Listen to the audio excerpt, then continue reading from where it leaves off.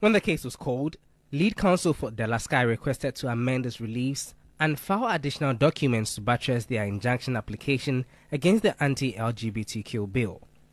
But Thaddeus Sori, representing the Speaker of Parliament, vehemently opposed the action by lawyer Pakusia Bedu, a position which the Attorney General Godfrey Yeboah-Dame did not agree with. His stance and choice of words provoked the Chief Justice Gertrude Torkornoo's chastisement. We began this morning by my asking, when you spoke about the preliminary objection, I said, did you give a formal notice? Yes, ma'am. Hold on. Now, if you had given a formal notice, anyone would have known. But in your affidavit, you only described your opinion. No, what I found That's not a preliminary legal objection. Well, maybe it is not stated that it's stated as an opinion, but what I was stating what I found objectionable about it. And this court has also said that I don't even need that formal notice, that I can get up when it's about to move and take that preliminary objection. Trustees of the Synod of all nations.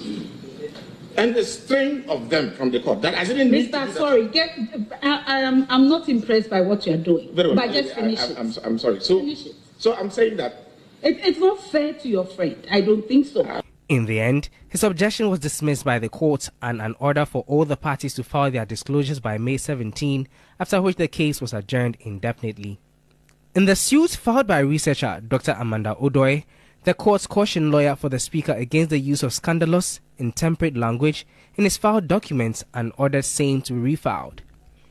The case was live telecasted following a letter written by the Attorney General to the Supreme Court to allow cameras during the hearing. Godfrey Yeboah-Dame addressed concerns of delay in the hearing of the case. That impression is always misinformed. I mean, I think this is actually one of the matters that have been heard early. When I was in private practice, filed processes sometimes in June. The Supreme Court will face for hearing in October and November. I mean, in fact, gone are the days when once the process is filed, it takes about 4 months before the Supreme Court lists for hearing. It is always in the Supreme Court faces matters for hearing, taking into account the schedule of the court and the business that the court has and all that. So really, there's nothing that has delayed about this matter.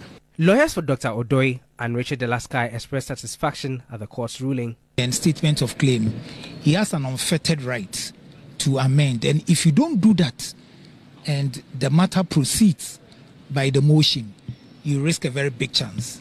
And that's what we didn't want to go through. So to us, it was a proper review and the correction were in order.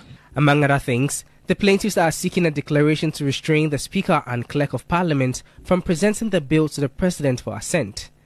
Also, an injunction against enforcing the bill, particularly the provision criminalizing same-sex relationships. Although the case has been adjourned indefinitely, lawyer and journalist Richard De La Sky, as well as researcher Dr. Amanda Odoi, have a few weeks to file additional documents that they will use to firm up their documents and processes in the anti-LGBTQ suit here at the Apex Court. Lord Udasari, TV3 News, Supreme Court.